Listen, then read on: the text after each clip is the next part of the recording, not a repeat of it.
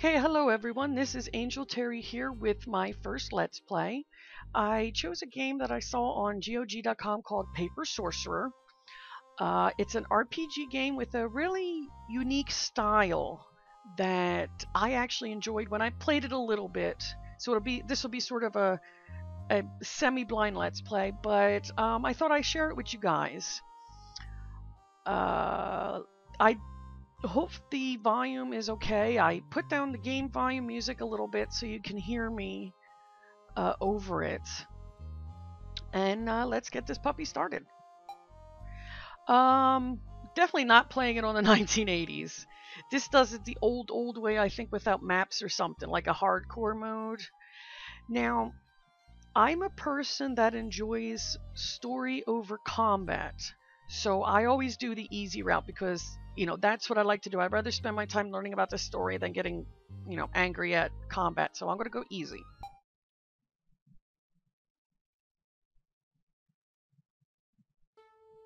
Once there was a sorcerer who lived in a tower with an apprentice. The sorcerer terrorized the land with evil minions until one day they roamed no more. At night, however, lights could still be seen burning in the windows of the dark tower. The king saw this was his chance to attack the sorcerer directly. He gathered 4 loyal and highly skilled subjects, entrusting them with a powerful artifact. An artifact that would seal away the sorcerer, ending this reign of terror once and for all. Nice hats. On the way, the group traversed dark caves, poisonous marshes, and ancient ruins. They climbed the dark tower floor by floor, beset by evil minions at every step. That's unsafe. They need some railings on that.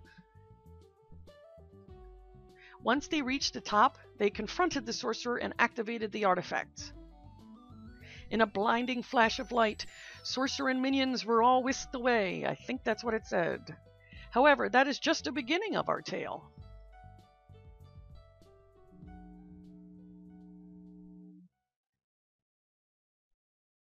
Sorry about that, my sister keeps texting me. You awaken with a start, reflexively trying to cast a spell that dies in your throat when you see your surroundings. The last thing you remember was fighting 4 of the king's lapdogs in really bad helmets. Banan the warrior, Richierge, whatever, the ranger, Akimi the mage, and Yalran the priest. They had a book that glowed with a fearsome light. You aren't the type to be easily scared, but as you look into that light, you felt truly terrified like you never have before. But you have all your arms, legs, fingers, and senses intact, so things could always be worse. Yeah. On checking to make sure you are intact, you confirmed you are a. Now, there is no real difference between a man and a woman. The only difference I know is when you put your hand up to cast spells, it looks different, and I think the symbols on your hands or something are different. So I'm going to pick a woman.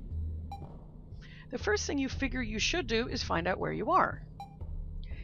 Use WSD to do. Okay. Whoa. All right. Well, this place apparently doesn't have very good lighting, so we got a bed and a door. Ooh, advanced dial. Damn it, Liz.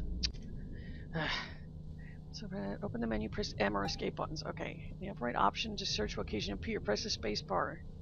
Now, the one thing I found out is the way that this art style is, it's in a black and white look.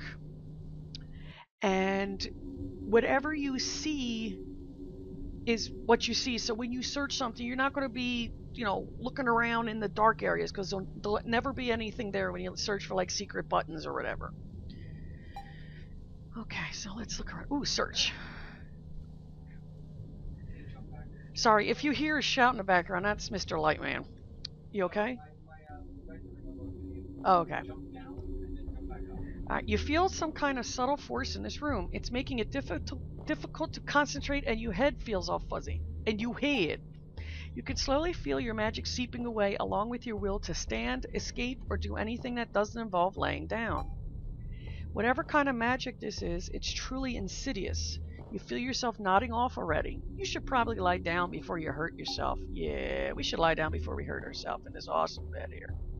Even though you have only been conscious for a short amount of time, you feel extremely tired. Do you want to rest for a bit?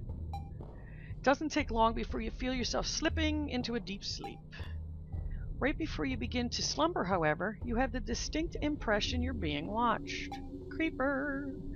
You have a dream where you're talking with some friends you had when you were younger, but the room you're talking in is unfamiliar, with plain stone walls and a table with several bags on it. When you open the bag in the center, a snake jumps out and slithers out of the room. When you awaken, there's a mouse sitting on the end of your bed, staring at you. You're an interesting one. A sorcerer? That's some dark magic. Binding souls and calling them when needed? That can be a dangerous power. Dangerous but useful. Okay, what do you want? I've been waiting for someone like you. I would like to escape, and I think you can help me. Right now, you have been sealed inside a prison of sorts. The king has been trapping threats to the kingdom here for decades. Oh, okay. I think I know a way to escape, but I can't do it alone, and a sorcerer like you is just what I need. Oh, yay! If you would be willing to help me, I would be able to ensure we both get out. Now, we have to help the mouse because we can't get out any other way. All right, I'll help you. Excellent. The first thing you need to do is get out of this cell block. Suddenly, a burst of intense magic energy fills the room. The oppressive force that was draining your magic is gone, as is the mouse. You hear a whispery voice in your mind. I will find you again soon. Okay, well, snap. All right, whoa, somebody blew the door open. You can feel some of your power returning. You may summon one of your former thralls to aid in your escape. Choose wisely. They will function as your party for the rest of your adventures here. Okay, now, what happens is that including you can pick 5 other people, okay? Your party can only have 3 people in it, with 3 people as the backup, so to speak. Now, when they say these are the people you get, these are the people you're going to get through the entire game, and there's a lot of options we have here. Now, I have tried a couple of these different guys here and girls, and what I'm going to pick here is what I feel is a good party. You could feel free in the comments below to suggest maybe your own party, or if you agree or disagree or whatnot. So right now we can only pick one person, so I'm going to actually start with the vampire. The vampire, Prince of Darkness. Using dark magic, he drains the life from your foes and redistributes it to the party. The vampire could be thought of as a more offensive-minded healer. He sacrifices his own HP to heal the party, relying on his draining abilities to keep himself alive. Additionally, he has an assortment of damage and control spells to keep things interesting. So his examples are Life Drain and Dark Sacrifice. Okay. He equips great swords, light and medium armor, and 1 accessory. Would you like to summon? Yes. The vampire has been summoned. Use him well. Alright, can we save right now? Yes. Okay, save file 1. You can't name the files. Okay, sadly, so I just gotta remember which one they are. Alright. So, oops. As soon as you pass through the doorway, you see a single guard barreling down the hallway towards you. Hey, you! How did you get out of your cell? What do you do? Well, like there was this little mouse, and the mouse like blew the door off. Well, let's see. Since the guy's running at me a little angry, I think I'm going to attack that mofo. It's just one lone guard, you think to yourself. How tough can he be? Alright, so combat is turn-based. Alright, energy. You use energy to perform your skills, and it regenerates a 1 per round. Energy not used in combat can be used outside of battle for healing skills and the like. Alright. The small dice icon next to each skill in the menu shows how many turns. Okay. To see the messages again. Oh, excuse me. Go to the info section. Sorry about that. Oh, 1 second, guys. Let me see if I can turn the...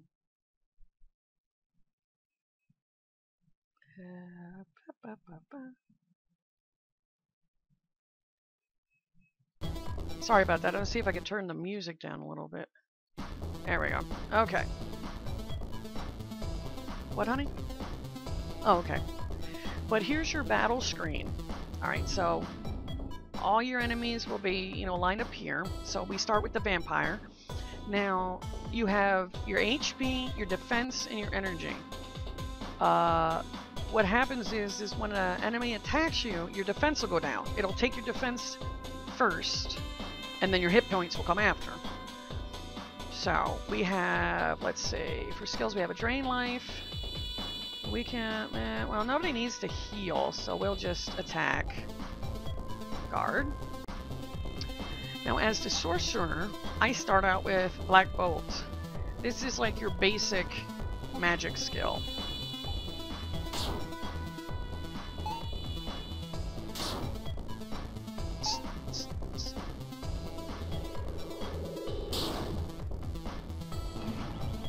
Okay. So we got victory. So gems is actually your currency. So we got wooden coin, an iron mace, and some experience. Well, hold on guys a second. I gotta go turn that down again because that's really loud. Okay, let's try it at that volume. Sorry about that. It's just while I was doing the... Whoops. I don't know, honey. I might. Sorry, my husband is texting me at the same time. Because while we were doing that battle, that music was actually louder than I was. Okay, so I just want to go over the graphic design of this right now.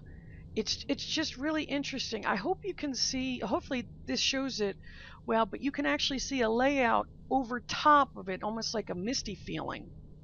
So let's go check out some of these doors. The door is sealed and won't open. You get the sickening feeling of some inhuman intelligence trying to probe your mind. Mind flare. The door is sealed and won't open. From the other side, you hear a series of unintelligible screams. Ugh, nice. So this is a prison of some sort that the king put people in. The door is sealed. From the other side, you hear the sounds of loud snoring. Well, that person apparently is taking a nap. You feel an overwhelming presence from the other side of the door, so powerful you start to get a headache. Yikes. One moment, you hear some kind of strange barking sound from the other side. Whatever is on the other side of this door, you're reasonably sure it ain't human. Well, if it's barking, I don't think it's human. Okay, so no sounds come from there. The door still won't open. You hear no sounds from the other side. Alright, so you probably see occasionally the little search appearing in the upper corner. Let's open this door. Okay, so these areas are set out literally like a labyrinth maze. Okay, pretty much. It's actually nice. Let's see what's over here. We got a chest and a box and a button. Can we press that? Now, usually things sticking out like that are actually secret buttons. The small chest is locked. Okay, so when you have a locked chest like this, you can examine it. Alright, let's see what we got here. Decent craftsmanship, but the lock looks a little plain. If I had an item, I could use item, but I don't have anything, so it doesn't work. We could try to open it, but duh, it's locked. Now, if you had, I think it's the goblin. I believe the goblin can unlock chests outside of combat, if I recall, but we don't have anything, so we need to leave this alone.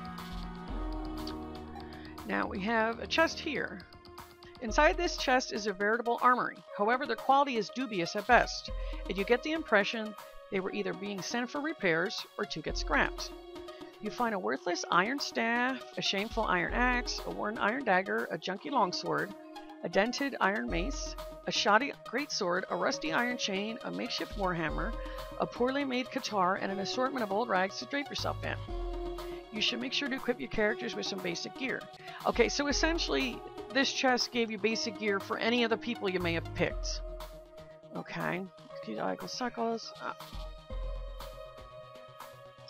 Okay, so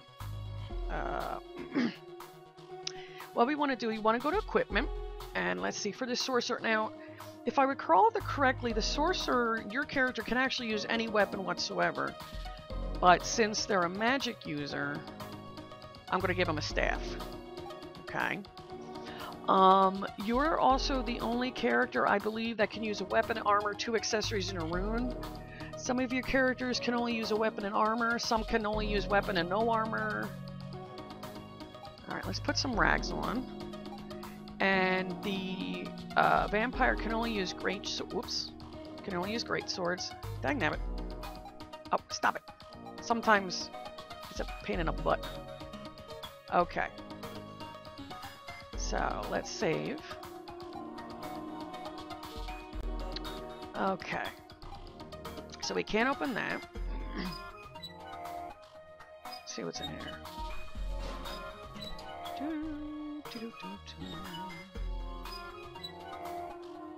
Another door. Oh. Alright, we can search. The bed in this room is unusually small. Okay. So, in this game, you want to click on everything. Tables, chairs, stools, vases, cabinets, bags, crap on shelves. Because things can have hidden buttons on them you won't be able to see. So let's see. Oh, we found a broom. Oh, hot diggity. And a mop. You found a key. What's in here? Inside the cabinet is a book titled The Peaceful Path, Learning to Put Banditry Behind You. Do you want to take it? Yeah, sure. You decide to steal a book about learning not to steal. Okay, that's funny. You notice that the bed is particularly tiny. Alright, so let's examine the bed. The bed itself has been made so tightly you could bounce a button off of it. However, underneath the bed you find a small dusty box. Inside is a small wooden idol carved to resemble a rotund female goblin. Do you take it? Yeah, sure. You never know what might come in handy. Yeah, you know, because... Can you open the bed? With great trepidation, you pull the covers back to reveal nothing, except for a smell that reminds you of freshly cut grass. It's quite pleasant. Huh. Do we have any use item? No? Okay. So we don't need anything of that. Now we did find a small key, so we should be able to open this. Small chest is locked. Use item. Aha! Plain key. You unlock the chest with a plain key. The click sound it makes is quite satisfying. The lock is now open. What do we get? You have found 4 restoration crystals. If I recall, that's the items that resurrect a party member when they die. The thing is when you do a higher level, they become more and more scarce to find, which I think is pretty cool, you know. Right, very important. In hard and 1980s difficulty, aside from a few high-level skills, restoration crystals are the only way to revive dead characters. Wow. They restore HP as well as resurrect the dead. That's pretty sweet. Okay, so that's good. Alright, was there anything else over here? Nope. Okay. I love the music in this game. It's really neat. Yeah. You'll hear my husband sometimes comment in the background. That's cool. A pair of guards are standing around murmuring. As soon as you enter, they turn to face you.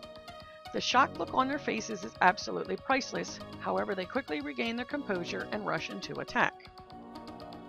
Okay, other than HP and energy is one other thing you need to keep track. It's your defense.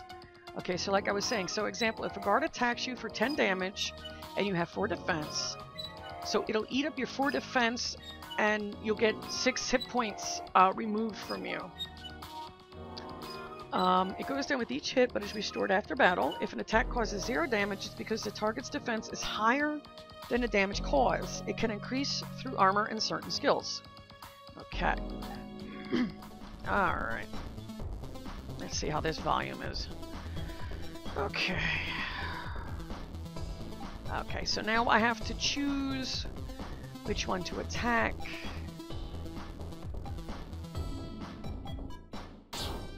Pardon me. Alright, that goes all my vampire's defense. these guards, they don't really have that many hit points. They're pretty weak. Alright, so that ate, so I hit him for 9, it looks like, so I think it took off 4 of his defense and the rest he was hit as damage. I believe that's how it works. I don't usually know, I just, you know, look at it, and if the nugget's got more defense still, I do everything to try to get rid of it. Alright, so we got a leather helmet and a basic tough room. Okay. Alright. Would you like to go to the next level? Yes, please! I have cleared block 1, level 1! Excuse me. Okay, now, this prison is actually separated in blocks, and each block has a certain amount of levels. Okay, so we just went up a level.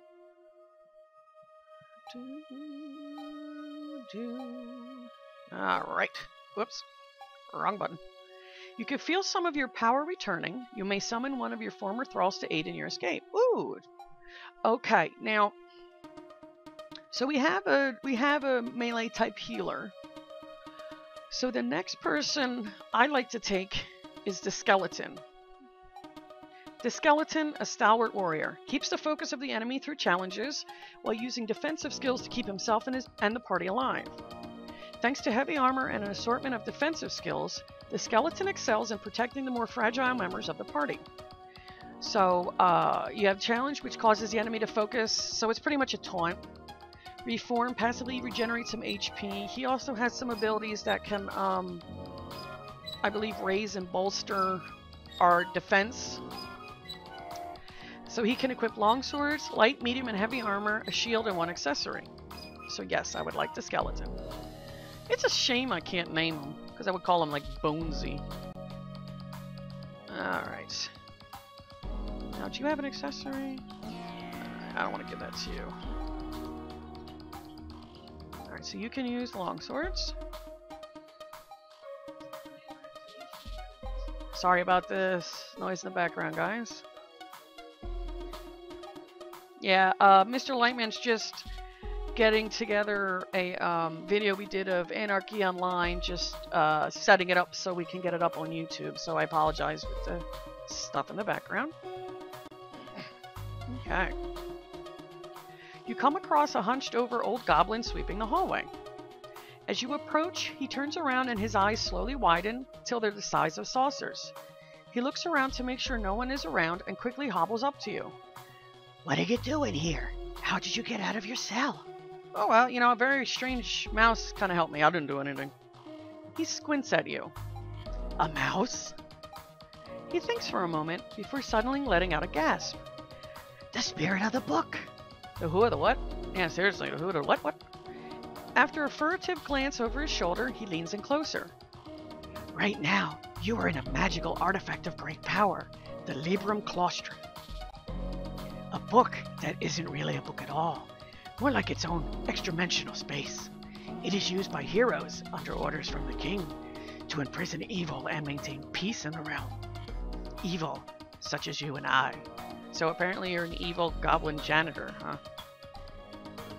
When someone or something is put here, they are supposed to go into a deep sleep for all eternity, dreaming the dreams of madmen. But, as we know, that isn't always the case. Sometimes, the spells designed to sap our power don't work. Other times, the spirit of the book has been known to interfere. Okay, so apparently he's saying that mouse that helped us was the spirit of the Librum, whatever the heck it was. Either way, the result is usually the same. An inmate escapes and the guards hunt them down. They relish the excitement. Alright, so what should we ask? What exactly is the spirit of the book? I don't really know. No one does. I think she's an inmate who escaped like you. Okay, what are these gems everyone's carrying around? Ah, those gems have a very special property. If you look into one and concentrate, you can briefly see the outside world through someone else's eyes. For the people in here, it offers a brief but intoxicating bit of escapism. Most people here actually use them as currency. After you've been here for so long, being able to see the real world, even briefly, is more valuable than any sword or diamonds. After hearing the explanation, you feel very curious. Do you look into a gem? Now, I'm going to do it just to show you guys what it does, but normally I don't do this because gems are your currency. You look into the gem and concentrate. You feel yourself slowly being drawn in until everything goes dark. There's a flash of light and suddenly you're standing at a bathroom sink. You look into the mirror and see a middle-aged man staring back at you. Placing a hand on your rather round gut, you let out a deep sigh. I used to be so skinny, you think to yourself in a voice you've never heard before. Suddenly there's another flash of light and you're back in the Librum with the goblin. He gives you a knowing look and nods. The gem in your hand has crumbled to dust. See, now that's what happens. You lose the gem, so it's like, eh. Okay, what do you do here? I mostly just clean up after the guards. They let me stay out because I repented my evil ways, and I make the laundry smell like freshly cut grass. But believe me, if I could, I would burn this whole place to the ground. I just forgot to put the letter I in there. Is there anything I can do to avoid the guards? Heh, you're lucky you met me. It so happens I know... He sees the wooden idol you're carrying. Hey, that's mine. How did you get it? I found it while I was ransacking someone's room. Come on, let's be honest. That was my room. Do you just go around stealing anything not nailed down? Yeah, pretty much. My characters are always big kleptomaniacs. I always have that problem in games. I'm also a really bad pack rat. Every chance I get.